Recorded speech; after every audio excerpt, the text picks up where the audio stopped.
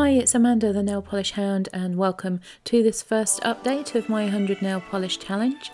And in this challenge I am wearing 100 untried nail polishes this year to decide whether I like them or not, whether they stay in my collection or whether they are destashed.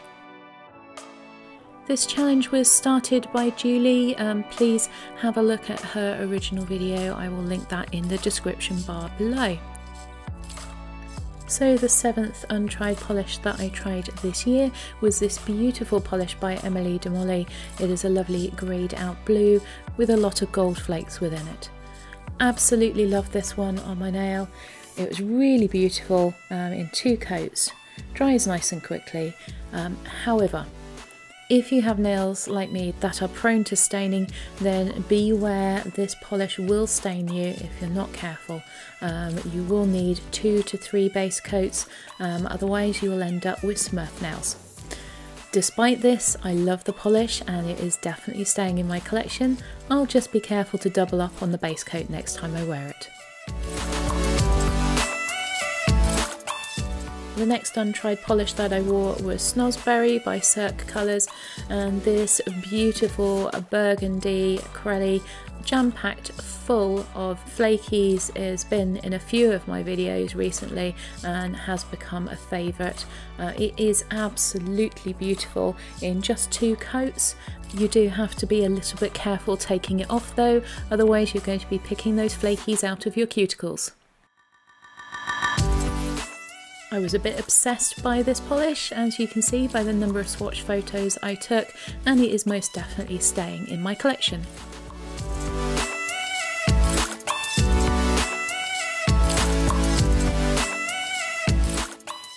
Next we had limited edition number 163, also by Emily de Molly, and another beautiful flaky polish, this time in a more neutral base. This polish was 2 coats to become opaque. I absolutely love it and it is definitely staying in my collection.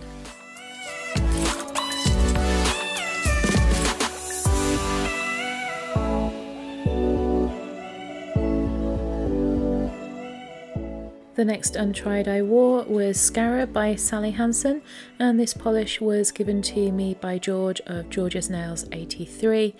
This is a 1 coat wonder. It's very pretty and I am definitely going to be keeping it.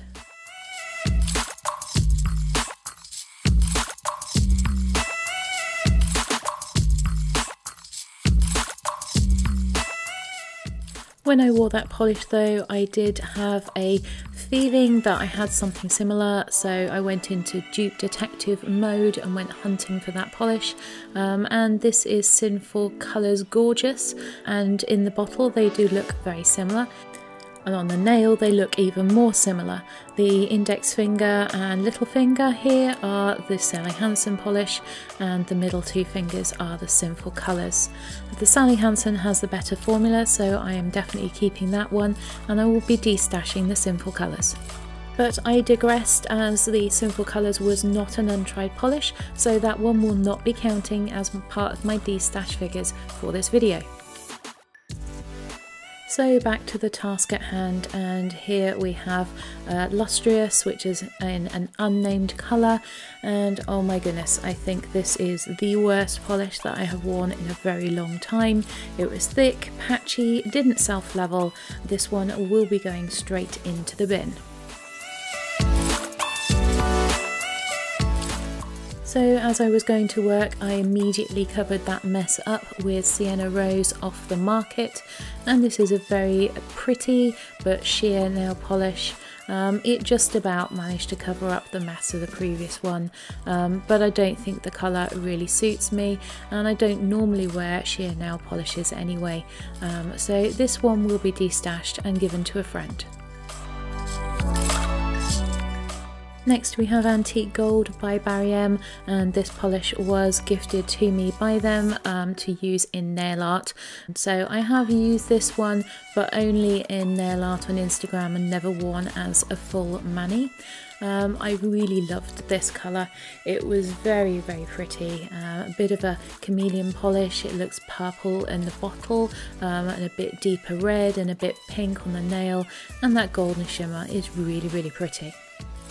This is it in 2 coats on the nail, and I will be keeping this nail polish.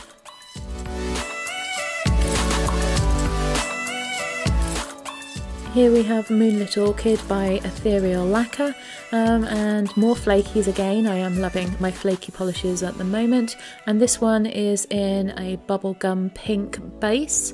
It's a little bit of an unusual pink colour for me to wear. I wasn't entirely certain how much I was going to like it, but once it was on the nails I really did like this polish, and I will be keeping it. Here you can see how it looks with 2 coats.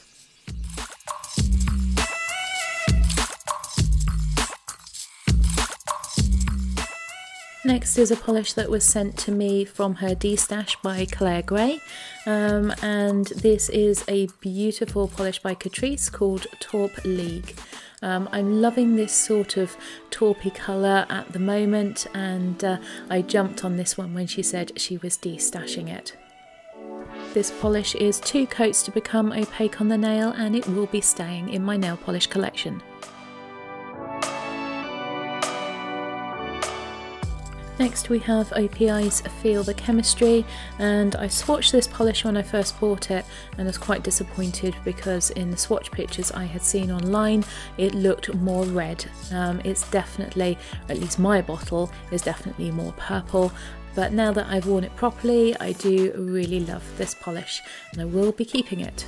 It has a stunning golden shimmer hidden in it, almost a little bit of a green there as well, you can see at the bottom of the bottle.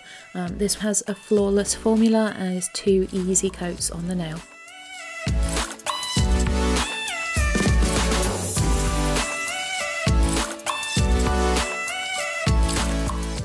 Next I wore Blue Velvet by Barry M, and this is one of the frosted cupcake polishes.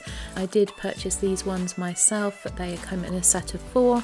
I quite liked this polish on the nail, but it is a little bit sheer and it took 3 coats to build up, and I had already decided to de-stash 2 from this collection. So I decided to de-stash the other 2 as well so I could sell them on as a set. Then I decided to try another of the polishes sent to me by Claire Gray from her D-Stash. This is Heavy Metal by Sally Hansen, and I'd always really liked this when I saw her pictures of it on her Instagram. This polish is opaque in 1 to 2 easy coats. I loved it when I wore it as a manicure, and I will definitely be keeping this polish. This is OPI's I Don't Give a Rotterdam, and is a polish that I sought out a little while ago. Very keen to get this in my collection, but I've never actually worn it before.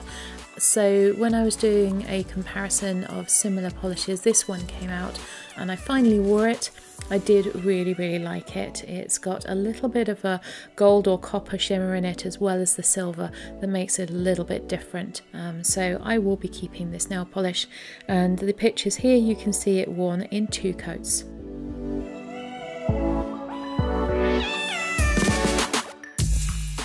So the final untried for this particular update is Missoura's Clio, and this was given to me by Nika of Nika's Naughty Nails.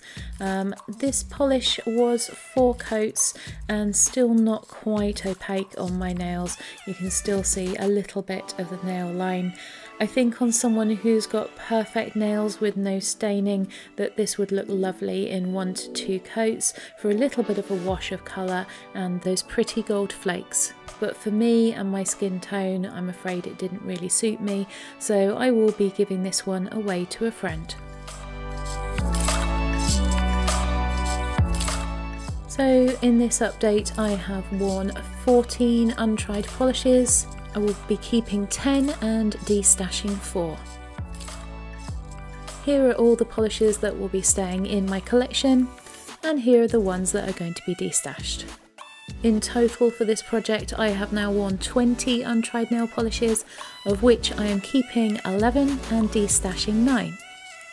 I hope you've enjoyed this video. If you have, please like and subscribe, and you will see me do another update on this when I've worn another 20 polishes.